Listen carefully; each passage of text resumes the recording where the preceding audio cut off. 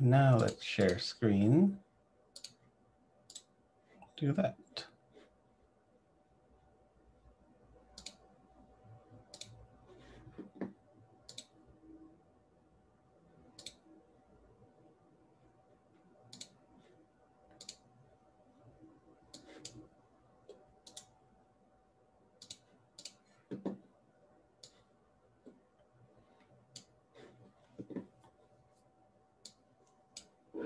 Excellent.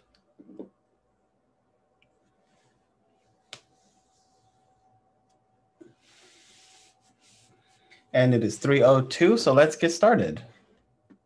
As soon as I bring up my folder to see the saved stuff.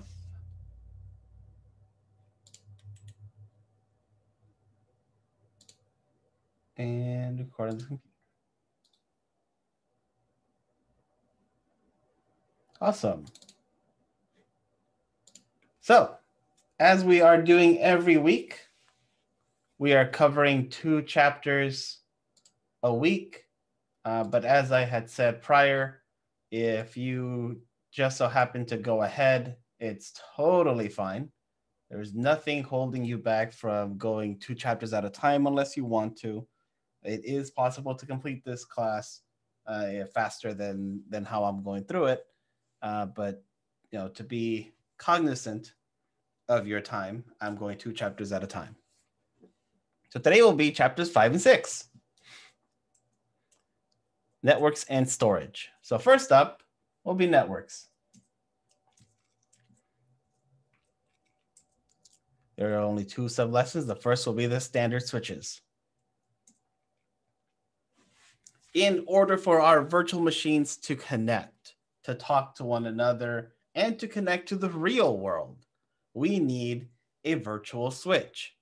These things allow our virtual machines to not only connect with each other, but also do things like replication, to manage fault tolerance, so on and so forth. A virtual switch is or functions in the same way as a regular switch. It is not a smart switch where you can connect to it and you would get a command prompt that you could configure it. It is more of a layer 2 type switch that doesn't have any smart configurations in the traditional sense. It is very easy to create a switch within networking. You would, or within a host, for example, you would go to configure, and under configure, you would add a new virtual switch, and you could choose either a VM kernel network adapter or port group for a standard switch. One of the great things about virtual switches is, well, they're all software based, so they're not really real. Because they're not really real, it is possible to have many of them in your hosts. So for example, you could have one big virtual switch and it has all the ports for everything. So you have your management, which would get you to the website to manage vCenter and everything else. You have vMotion. Maybe you have a couple of production systems, a couple of testing, iSCSI, if you have a iSCSI server for your storage, and then the actual physical ports that connect out to the world. You could do that. That would make networking pretty easy because all configuration would run through one switch. Or what you could do is have separate virtual switches for everything. In this sense, we could have one virtual switch that handles nothing but management traffic, and it would go out certain physical ports, one for vSphere and against vSphere vMotion, and certain ports. Production will come out of one way, test will come out of another way, iSCSI will come out another way. On this side of the switches, where everything is virtual, this is all data flying back and forth. The switches determine where the communication goes, and we'll kind of explain how it it functions in a couple of slides. But it is possible to have, kind of like you have your physical rack with different switches, you can divide everything out virtually. A standard switch, like I said, allows our virtual machines to connect out to the world, whether it's to each other and out or both. So here's an example of VM1, who is connected to a switch all its own, connected to a physical card, a physical NIC, and out to the world. So in this first setup, this virtual machine is connected all on its own to a virtual switch, who is then connected to a physical card and connects out to the real world. VM 2 and 3 are connected to a second virtual switch, but they're only connected to each other.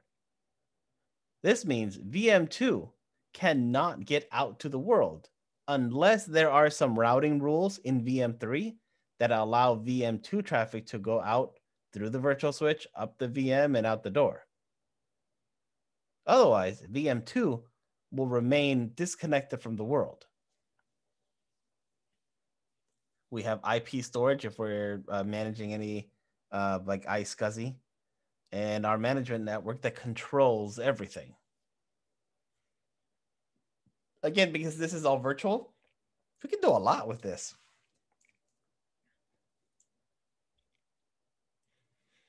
You can view some of the settings that we can edit in a switch. And again, you don't have that many in a virtual switch, but you can. For example, the port group, you can edit right here under edit. You see all the switches that are available. One cool thing about our virtual switches or V switches is they can all handle VLAN tagging. So you can have a virtual machine in your infrastructure connect to a real VLAN on your physical network. So it is completely possible to take, let's say, an accounting server on a company infrastructure, turn that server virtual, set the end workstations into VLANs, and set the server into VLAN, and they'll all be able to talk to one another. VMware understands any VLAN tagging and will use it as such.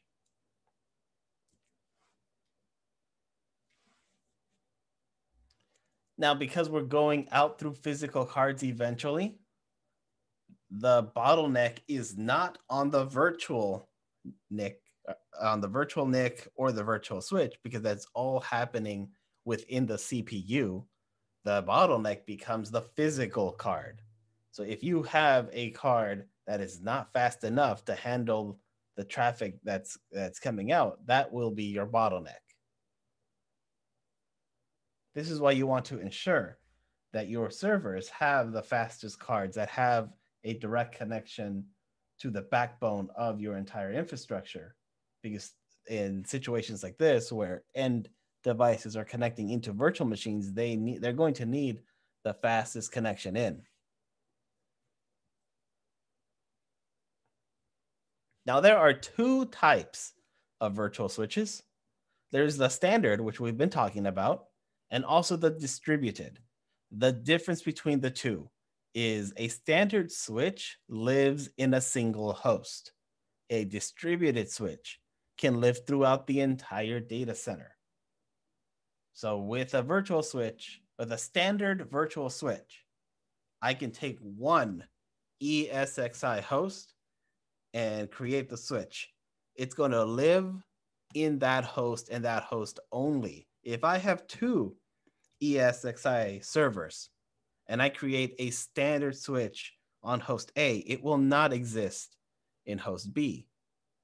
In a distributed switch, they'll be managed by vCenter and be available on all hosts.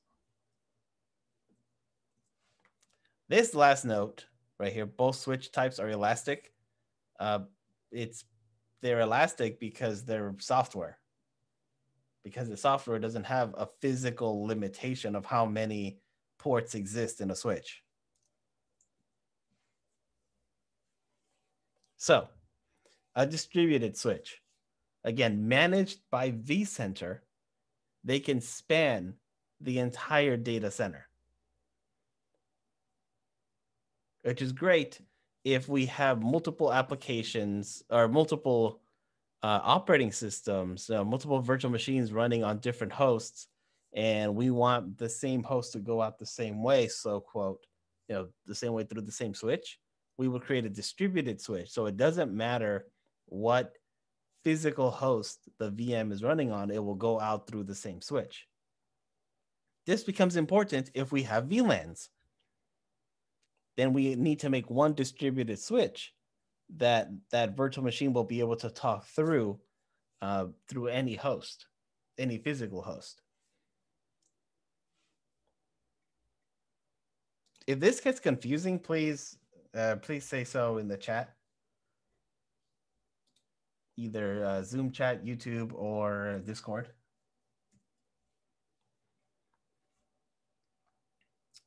vCenter does give a distributed switch a little more power. For example, in a standard switch, we can't do things like inbound traffic shaping or net flow or port mirroring, but we can do all those things in a distributed switch.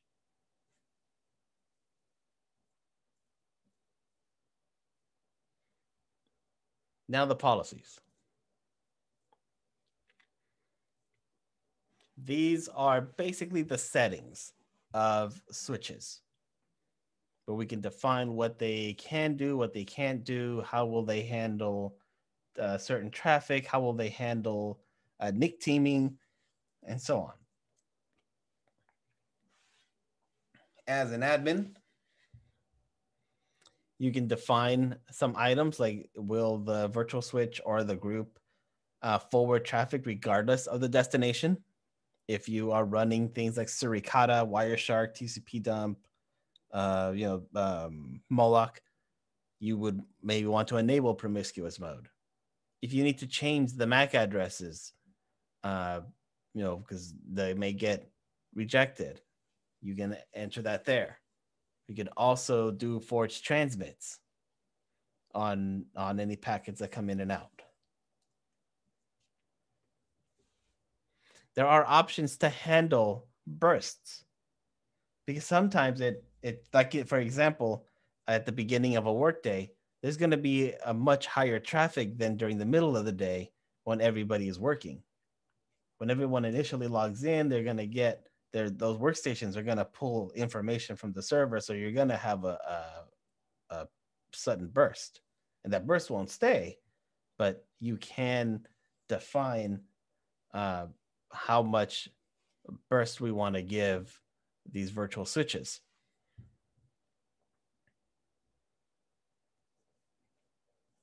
And this is all defined in traffic shaping. It's normally disabled, but you can enable it so that one or a couple NIC cards don't get overwhelmed.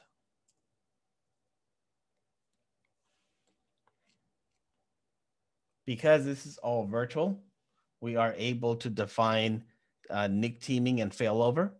So what happens when a NIC card dies, or what happens when the cable that the NIC card is connected to is out, or the physical switch is out? The virtual machines need to stay connected. So we can define more active adapters to add to this list, so that if and when a NIC card dies, traffic just gets rerouted to the next NIC so that everything continues.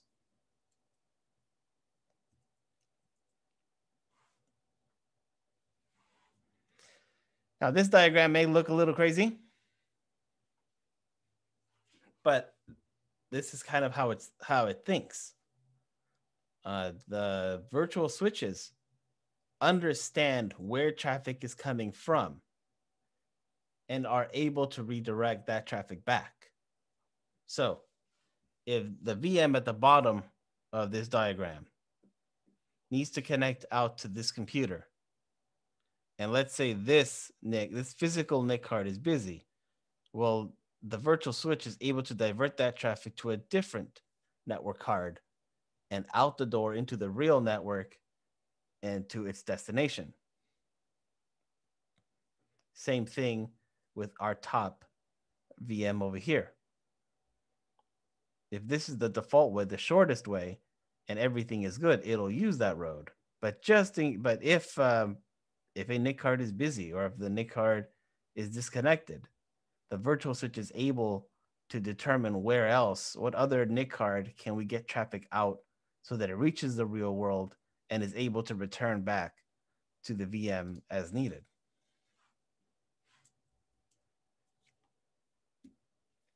We can also do this by MAC address.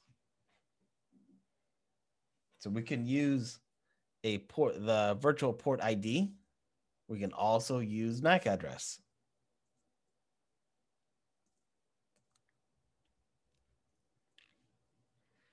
We can also use IP hashes as well.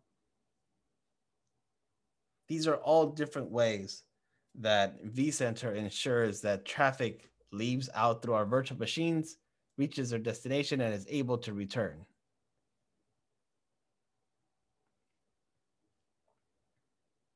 Now, the VM kernel, part of the suite, uses things like beaconing in order to see when and if there is a network failure.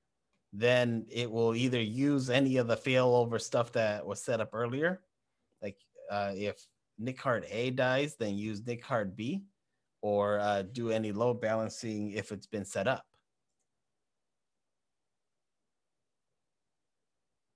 Your physical network environment has to be considered as you plan out your data center. Whatever physical switches are directly connected to the servers that are running these virtual machines, you need to take quite a number of things in mind. For example, how many switches do you have? The network bandwidth that you're going to need depending on the number of virtual machines that'll be connecting out to the world. Will you use 802.3AD for NIC teaming? If so, does the physical switch need to understand that? Are you going to do VLAN tagging? If so, you're going to need a switch that understands 802.1Q. Does the physical switch support LACP? Does it also support LLDP and CPD? Because these modes are also used by the vSwitches.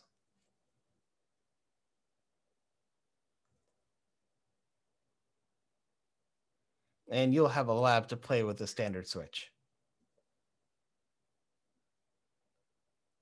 Any questions on a virtual switch, both the standard and the distributed?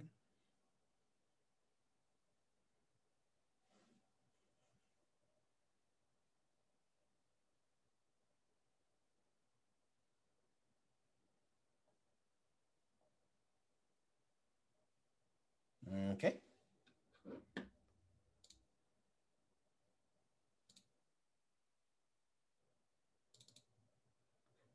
So I'll start making the video for that chapter.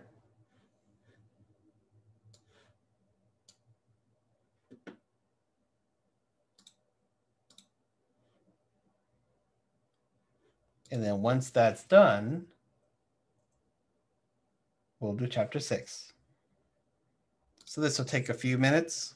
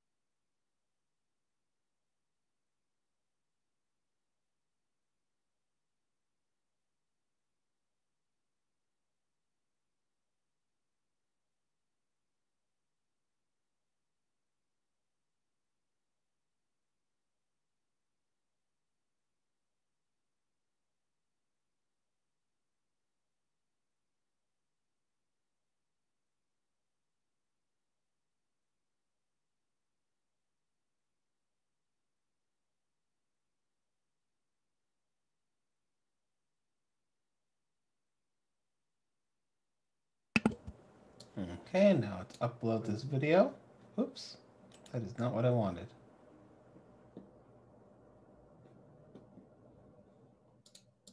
Select the file. Document, yes.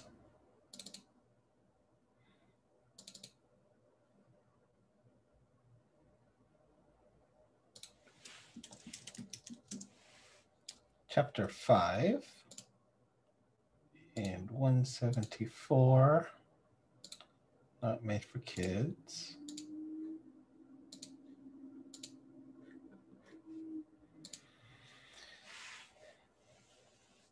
%, uploaded. That'll be ready in just a couple more seconds.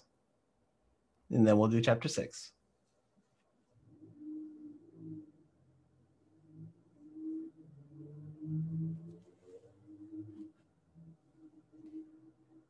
Oh, okay. All right. So now we go here and we hit record. Excellent. So now chapter 6, virtual storage. After this chapter, we'll be halfway through the first set of the two major courses that we're doing. This one's all about storage.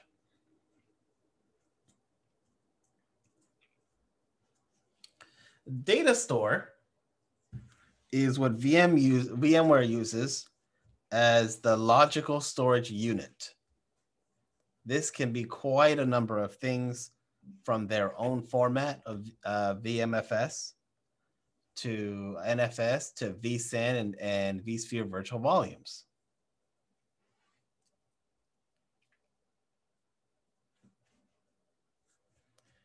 All of our servers need to have a place to store these virtual machines, to call upon them, to manipulate and manage them. That is where our storage comes into play. And this could be done in quite a number of ways. You could either directly attach hard drives and format them into VMFS. You could use things like fiber over Ethernet, iSCSI. You could connect a NAS storage device. You could do vSAN or the vSphere virtual volumes. You have quite the number of ways to interconnect a storage, either physical drives all the way up to storage servers, to use as storage for VMware.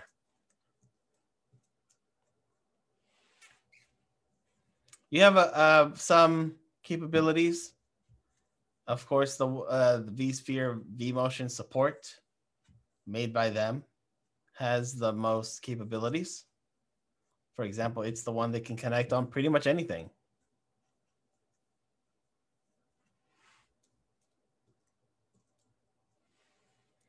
VMFS is the format that you will see most commonly, especially in small setups.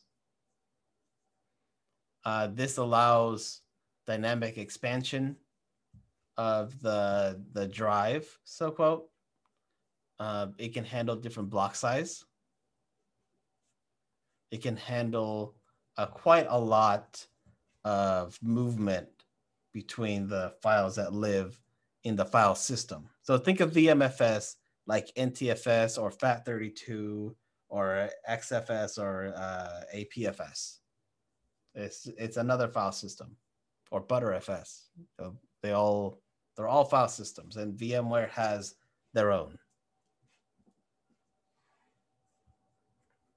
You can also use NFS if you have a NAS device like a Synology or any other products. You can connect those to VMware and provide storage for your infrastructure.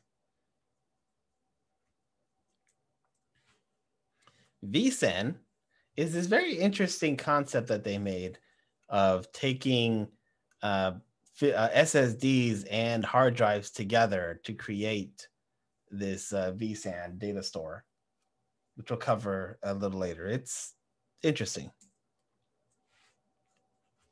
And then, whoops. And then there's also virtual volumes that are not necessarily LUNs like in other setups, but they can be complete systems that are acting as virtual volumes.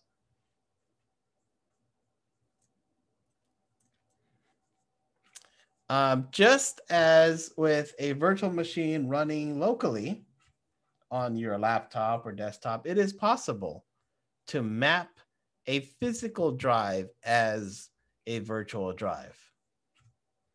It's not necessarily a good thing if we're talking in a much bigger data center infrastructure. It's better to join those physical hard drives together, but it is possible in case you need it, like if you're doing forensics.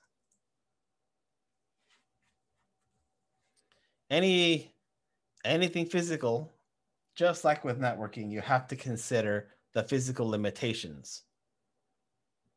How much data can come in and out, how much disk caching exists, any possible issues with any other bottlenecks. You have to think about all these things as you figure out which storage method to use. Fiber is one of your many options. It could do ESXi can support up to 32 gigabits per second fiber channel or fiber channel over Ethernet. If you so happen to have a fiber channel on your backbone. So we have our disk arrays of physical disks. They'll be connected to logical unit numbers or LUNs. Those will have their own storage processors connected through the physical fiber out to the hosts that will run the VMs. We're talking high speed interconnectivity, but we need it if we're dealing with critical systems and they need access to storage very fast.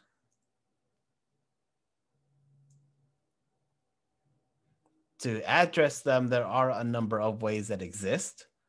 So those ports would be like the WWN. You can define what zone, if we have many disk arrays into various LUNs, we can divide that out. So we can have different VMs working off of different zones, which is great if we're managing our systems infrastructure wide. Multipathing also exists so that if and when, because it's not really an if, it's always a when hardware dies, we can have a failover so that our communications continue regardless that switch A's port died or the entire switch collapsed. Especially with this level of infrastructure, we want to ensure that it's on all the time. Fiber channel over Ethernet has a little different setup. You can either do it software-based or hardware-based.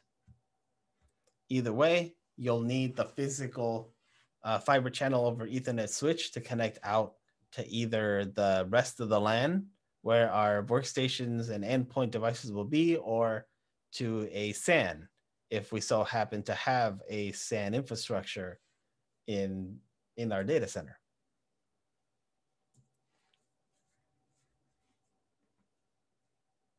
If we're going to use software fiber channel over Ethernet, you can make a virtual switch to handle that and define a specific NIC card that will connect out to that physical switch. A note that if you're going this way, you can select up to 4 network adapters to use in this method.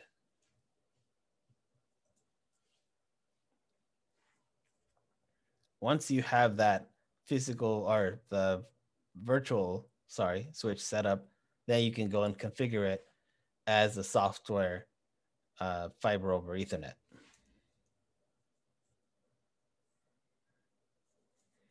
You can do multipathing. You'll just need to define which cards you're going to be using, defining their information, and inputting that into the virtual switch settings. iSCSI is just another way of connecting our physical hard drives in a SAN or in a NAS out to our infrastructure. And just the same, those disks will be in LUNs. They'll have their own storage processors connected through a TCP IP network that'll connect out to our hosts, our ESXi hosts. iSCSI works a little different. You have a different target name, an alias, but you'll have an IP address attached to them. That information will need to be added into ESXi or into vCenter in order for them to see it, to see these iSCSI devices. Now you have three ways of connecting iSCSI. It could be an independent hardware, it could be a dependent hardware, or a software. All depending on what hardware do you have in your data center. Setting it up, you'll need either the software or the hardware adapter, of course. You'll need to create a port that will be specific for iSCSI. This same port will work for any NAS or NFS storage. So the beginning steps will be the same. Ideally, you want anything storage related to go out of its own card. You really don't want to mix the storage communication with like your management or your main network. That's not a good idea, especially because your storage communication is essential. I mean, can you imagine ripping out a hard drive while it's on a computer? That's pretty much what you'd be doing if you have any network failure on your storage side.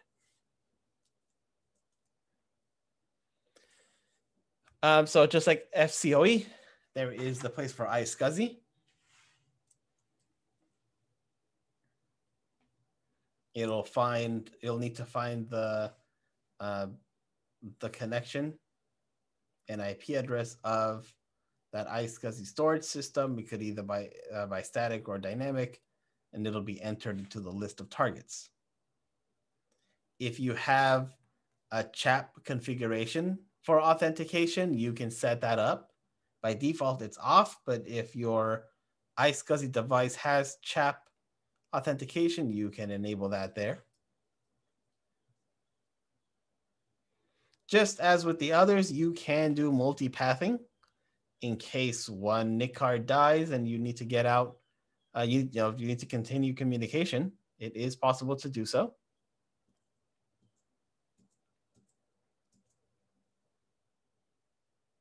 A little deeper dive into VMFS, the file format or the file system that you'll see installed in an ESXi system. It can handle volumes up to 64 terabytes of size.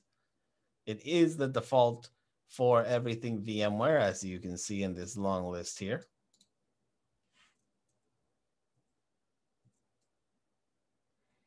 When you attach a data store, like a physical drive, it'll get formatted into VMFS, and you'll be able to see it on the side over here, the format type that it's in. By going into the storage section and clicking on the data store, you'll be able to see the files that exist. So every VM will have its own folder, and within there will be all the files. This is your default configuration for VMFS.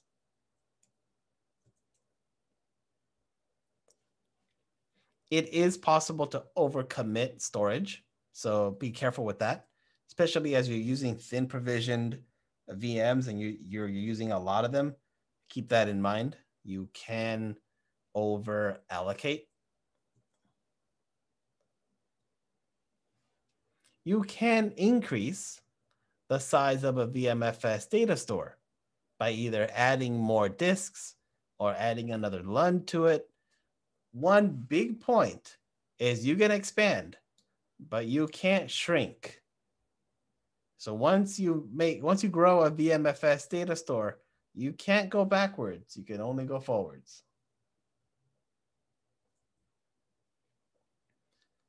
These are also able to be deleted or unmounted as needed.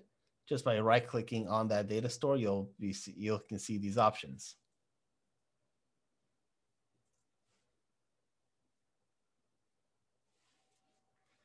These multipathing algorithms, again, come into play, especially because we're talking about infrastructure that people are going to depend on to be on all the time. So having multipathing is essential at this stage.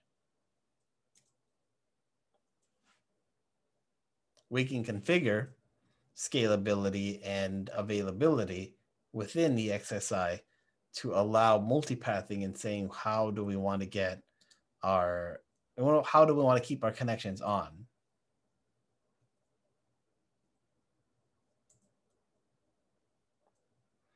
NFS, which tends to show up in NAS systems, are also able to connect to ESXi and be used.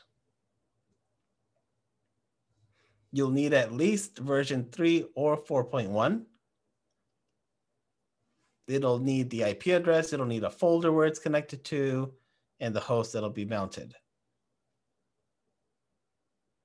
Again, you want to divide out any NFS network separate from other network like iSCSI. You'll be able to define what version we're connecting.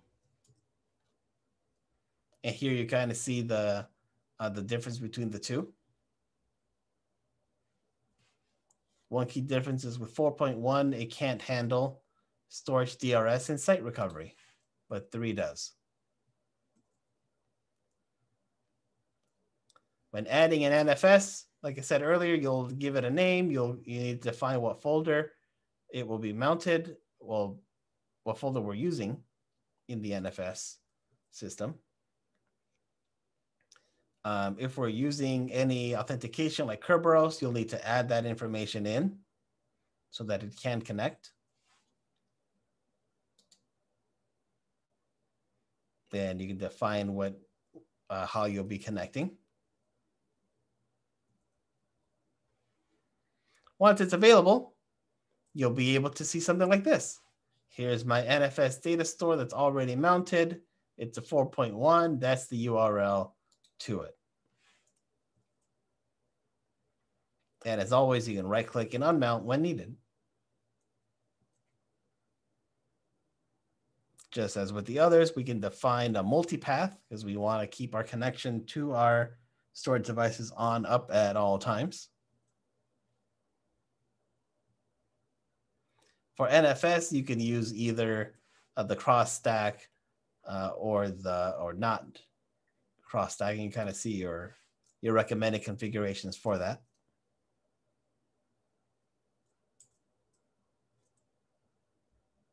It is possible to do session trunking with NFS 4.1. So again, we have multipath. We can either connect to 10.10 or 10.20 to get to that NFS storage.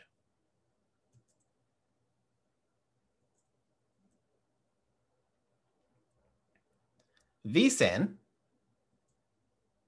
like I said, is an interesting concept, interesting implementation by VMware, using multiple disks in an interesting array.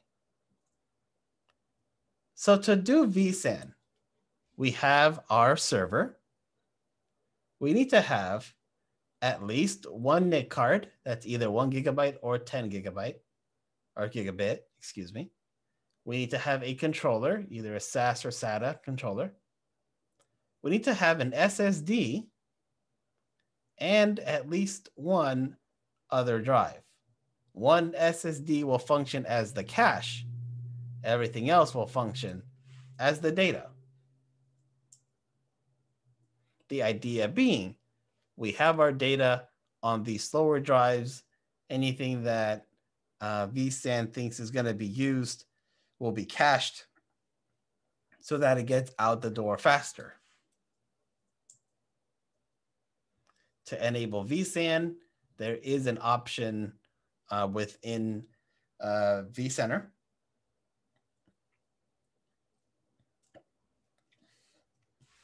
Give it a name and say, yes, this is a new cluster vSAN that we're making.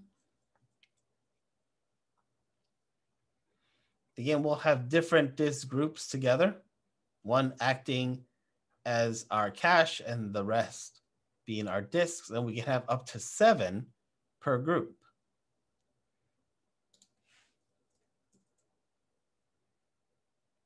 So there in the summary, we'll be able to see our vSAN cluster and how much space we're using. I know that picture is kind of blurry.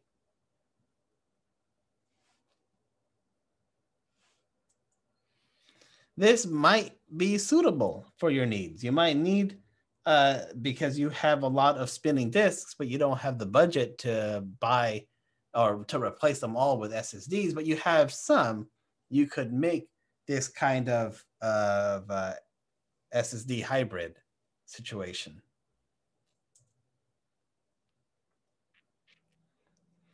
So in those groups, you'll have your data store, and those VMs will be able to be saved and moved across all these groups. As always, you can set up policies to manage how the clusters will work together.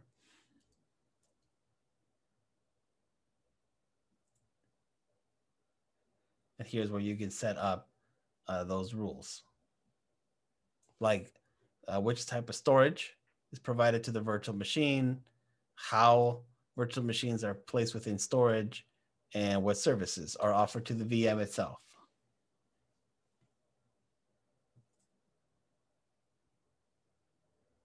We can view the consumption of storage and make any edits as needed.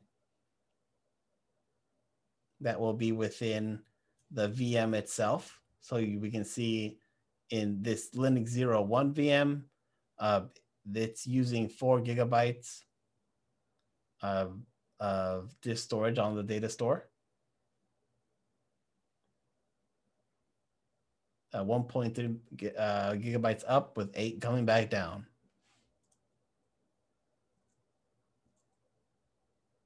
Any questions? I know that was kind of a lot.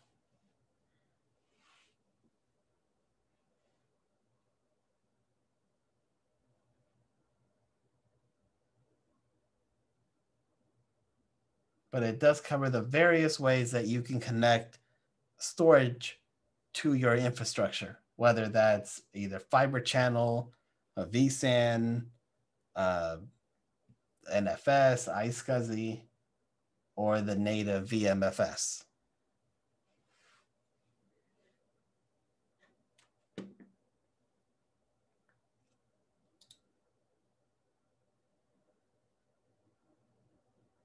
Cool. If there are no other questions, then I will stop the stream and the recording.